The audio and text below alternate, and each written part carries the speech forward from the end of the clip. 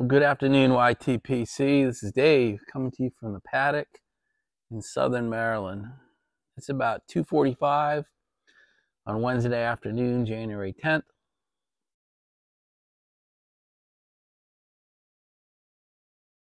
It's about 50 degrees and breezy outside, cloudy. Pretty nice day for the middle of January, though.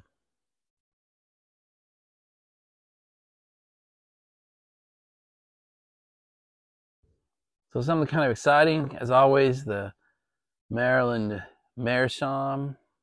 But what's in it today is different. This came in yesterday. I wanted to try it out. So it is Gulwith and Hogarth's Bob's Chocolate Flake. And so it comes in pretty good sized flakes, but they're pretty thin. And this is about half a flake rubbed out because the other half is in the pipe. But since it's such a thin flake, it rubs out pretty easily. And you guys, this is the best pipe holder I've ever had. I mean, I know it's lowbrow. That's probably bordering on trailer trash. But I love this thing. I use it every day. I need another one. So Greg, if you're listening, how do I buy these things? Because I need one in Wyoming.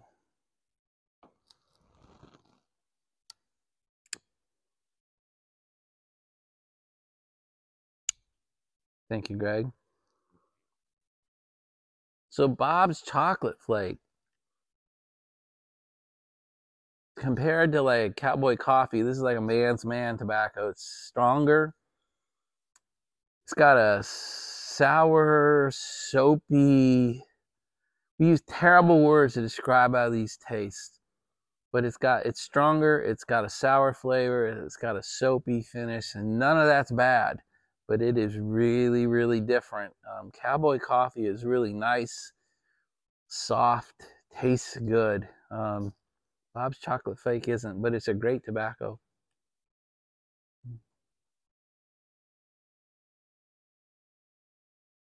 And unlike the other flakes that I've tried, this one is staying pretty well lit.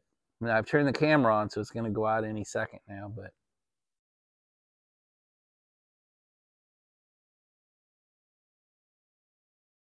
that was really enjoyable. So I don't know if I'm saying it right, but the soapy finish reminds me of blends like Mississippi Mud and even a little EMP, Early Morning Pipe, that got a little bit, but this is really good.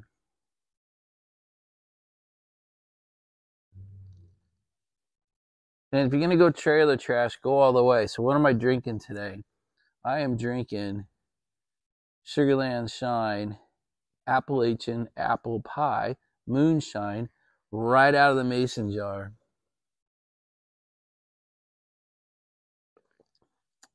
If you're going to go trailer, go all the way. Anyway, back when I had my company, I had about 70 guys in West Virginia, Clarksburg, West Virginia, and I spent from 1999 through 2019, I probably drove out to Clarksburg, West Virginia between 300 and 400 times. So the DC Beltway to 70 to 270, no, 270 to 70 to 68, Sidling Hill Gap, 68 all the way out to where it merges at Fairmont South to Clarksburg to Morgantown, then Clarksburg, then Fairmont. I've eaten many a steak dinner at the Wonder Bar. If anybody's West Virginia, in that part of West Virginia, you know what the Wonder Bar is. It's fantastic. Hillside. It was by the 1950s steakhouse.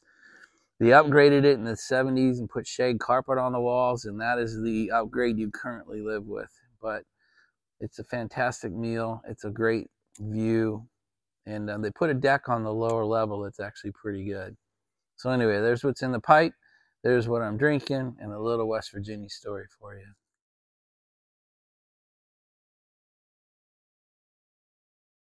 Just smoke my pipe with you guys for a minute.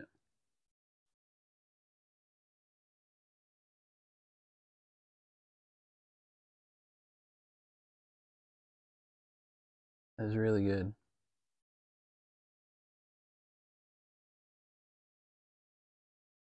Had a good day today.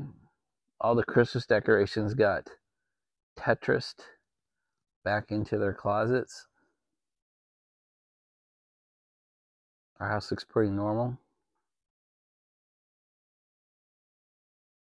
Did the family grocery shopping today? Not for weapons, for actual food.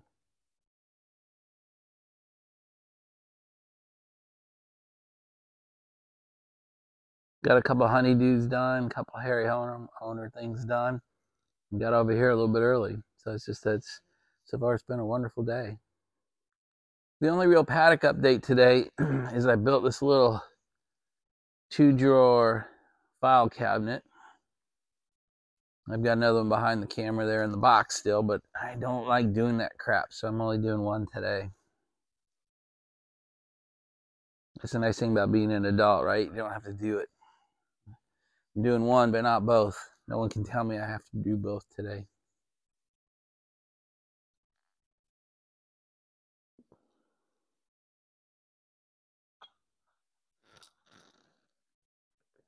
It's dangerous drinking it out of the jar. It's better for me at least to put a measured amount over ice or something in a cup.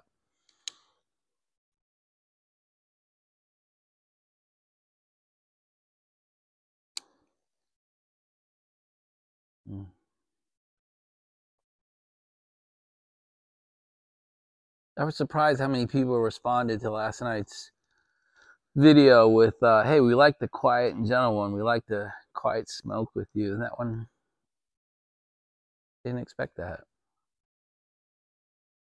It was a good palate cleanser. I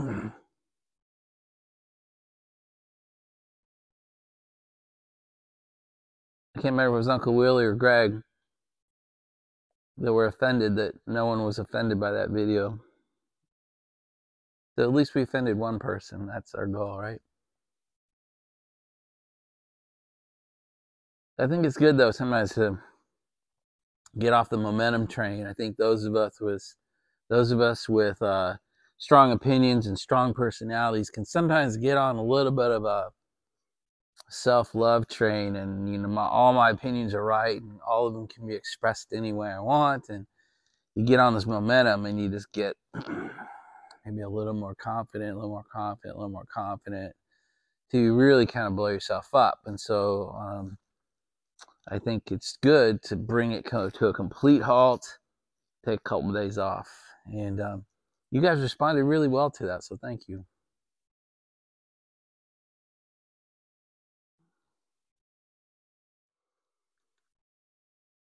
So guys, I want to do one thing with you today. I want to read Exodus chapter 21 to you.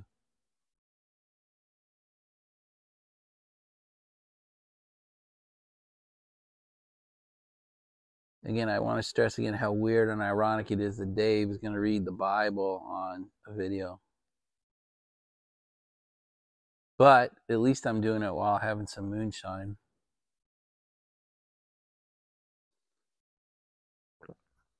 I'm way more comfortable with the moonshine than reading scriptures on the internet. We'll talk a little bit after it. It's actually like 2 or 3 chapters I'd like to get to. Maybe I'll do one a night so I don't bore the complete crap out of you.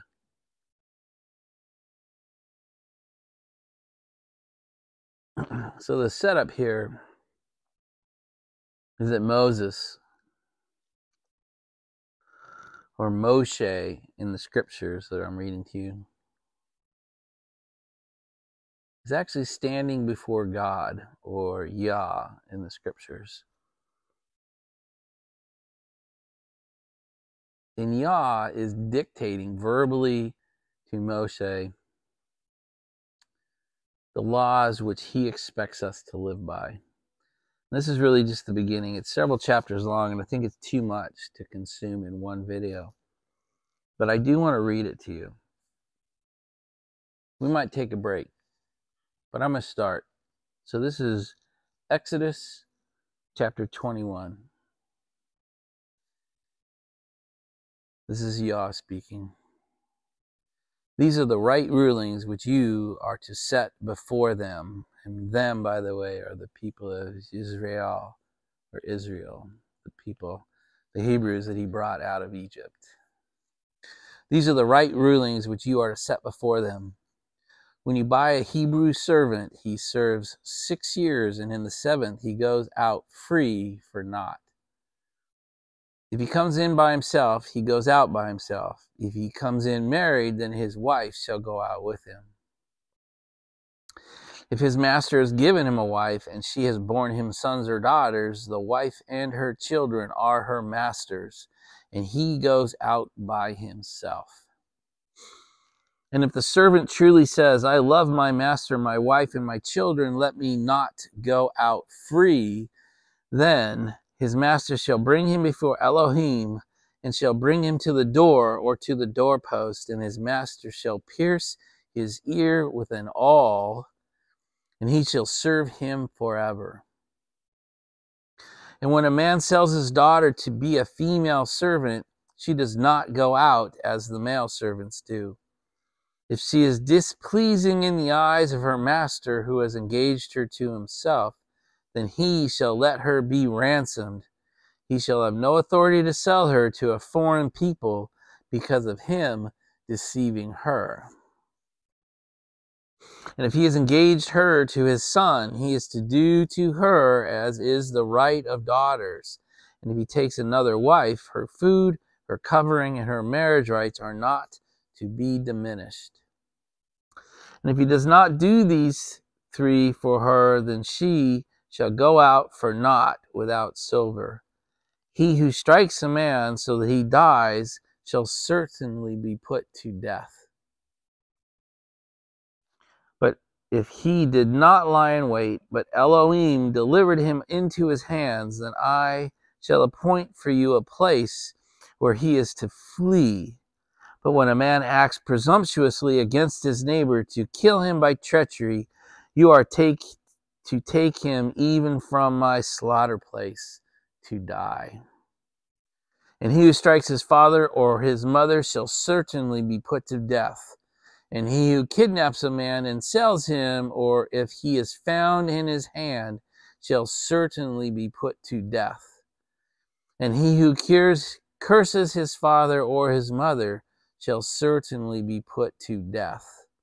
And when men strive together, and one strikes the other with a stone or with his fist, and he does not die, but is confined to his bed, if he rises again and walks about outside with his staff, then he who struck him shall be innocent.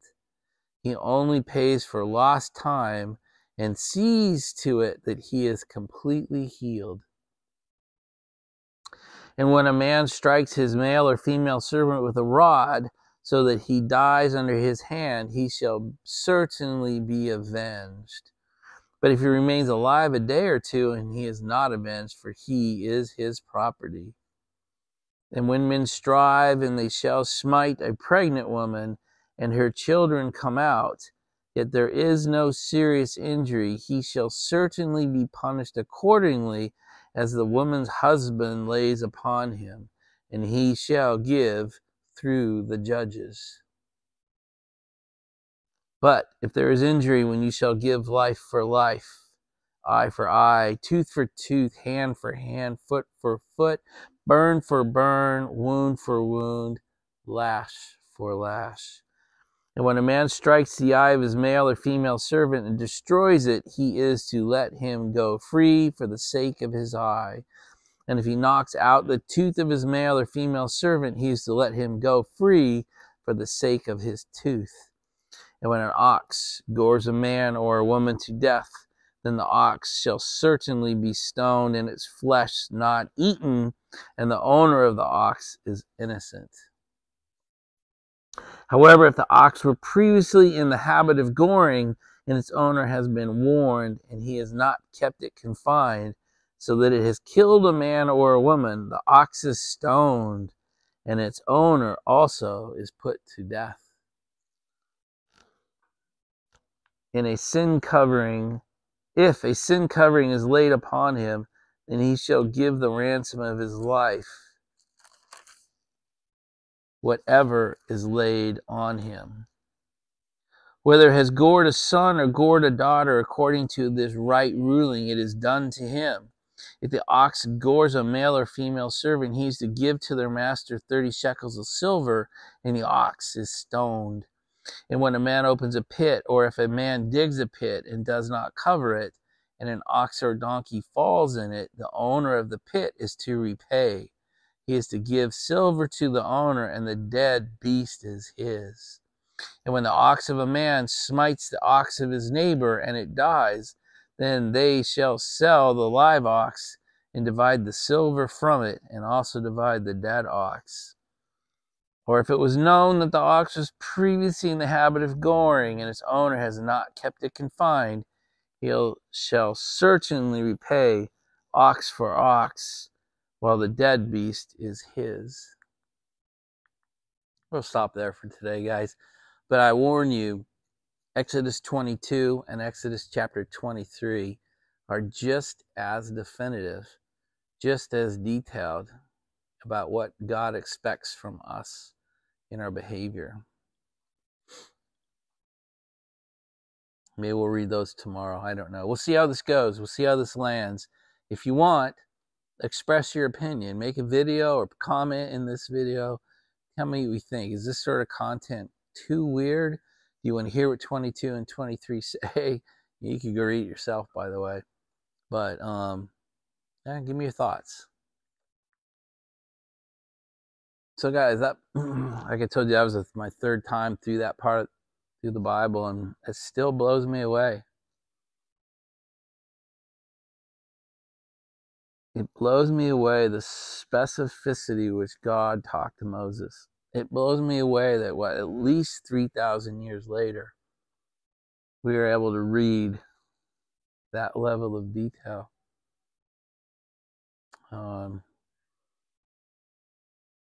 The harshness of those laws, the law of Moses, the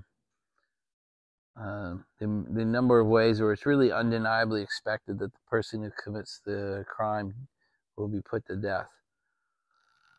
Really without quibble.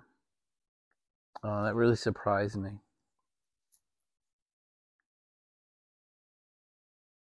So it really brings up for me, what is the Bible? I mean, I know it's the book, Teeth, come on.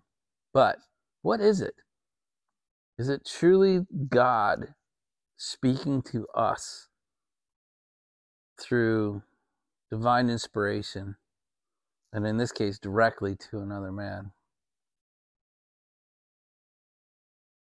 And that has been revalidated time and time again through history to be exactly that. And the Bible that sits before us is in fact the Word of God, and the things that are in it are God speaking directly to us. Do you believe that? Is that true?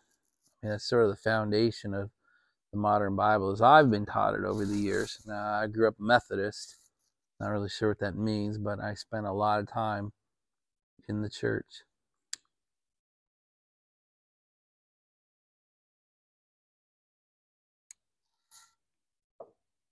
Now, one of my favorite guys in here is Potter Piper. He commented on one of my videos the other day. So I'm not outing him because he commented it in public. Because maybe sometimes the Bible talks about rules that were meant for a certain time period or a certain people. And sometimes maybe the Bible is talking universal truths for all time.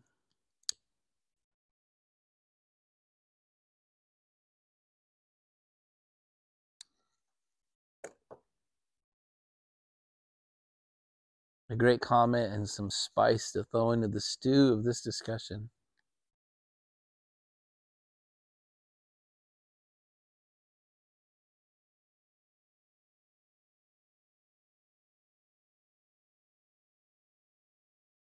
I feel like sometimes our roles as hosts and presenters is to present material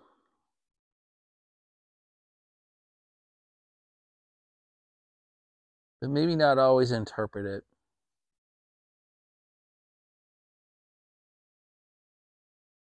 And I'll be honest with you, I don't know how to interpret what I read to you. I don't know what I'm thinking with it yet. I'm thinking it blows me away 3 years in a row, but I don't know what I think of it yet.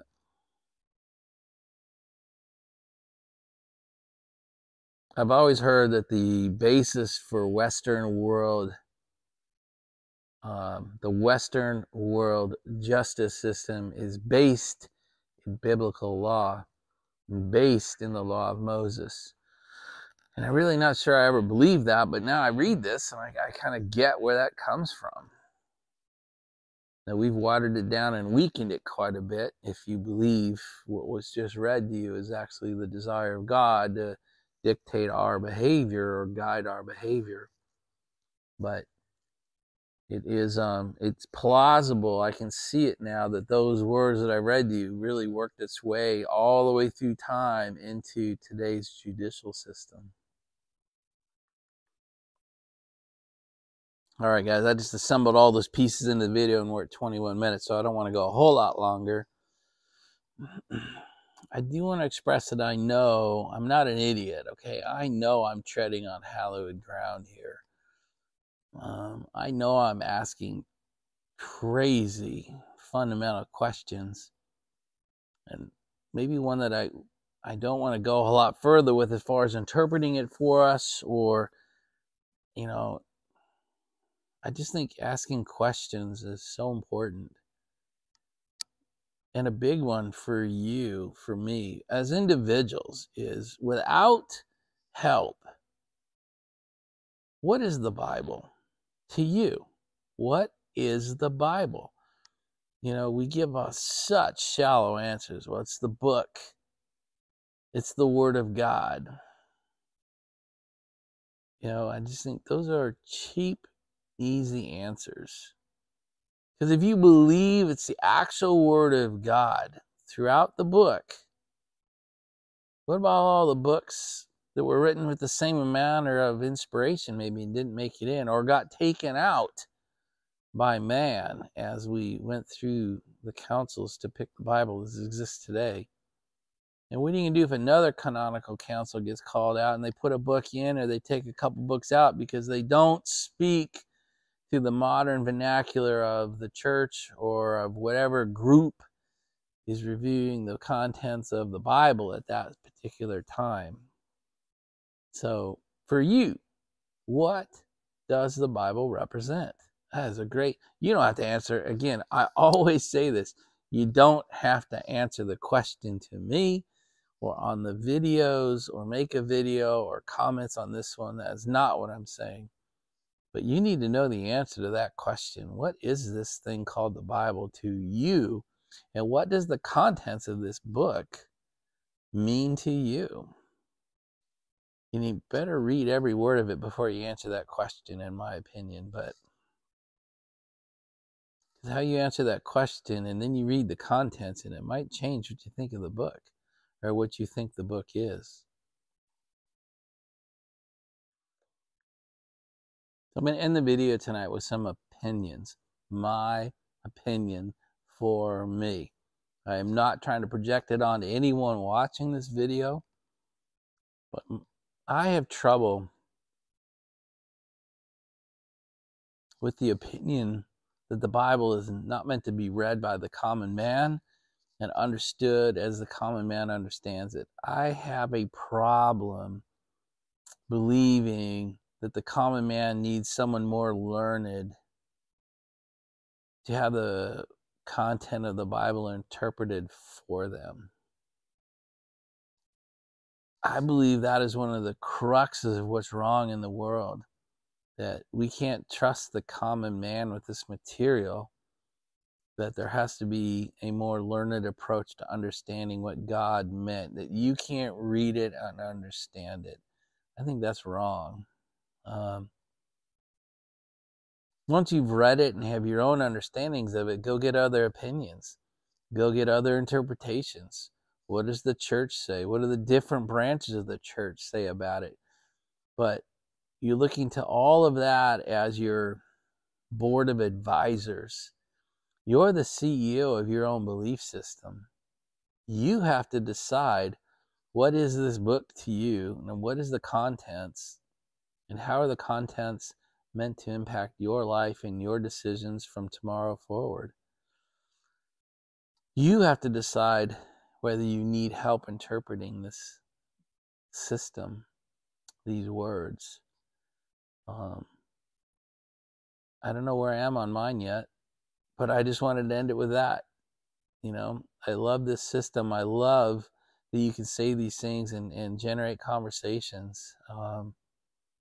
Whether you completely and vehemently disagree with me and everything I've said, or whether you agree with every word I've said, or you're somewhere in the middle, we still can fit together. We can still be friends. We can still talk about these things. I'm not trying to change your opinion. I'm not trying to change any one person's opinion because I have mine. I'm just saying I think it's good to have a belief system, to know what your beliefs are, to know why we believe our beliefs, what are those beliefs based upon, and be willing and open to change our beliefs and change the foundations of our belief should sufficient evidence be provided to us to make us rethink them. That's it. Guys, it's Wednesday evening. Hope you have a great day. I'm pretty sure we'll talk again tomorrow. Talk back to me. Talk back to me. Thanks, you guys.